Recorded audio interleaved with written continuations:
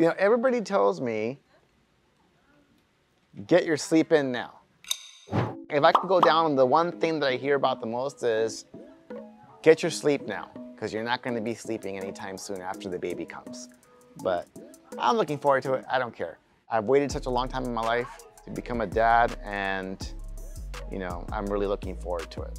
So it's coming around just in time for kickoff football season. So she'll be there watching football with me. She's gonna be a Broncos fan. Just letting you guys know out there.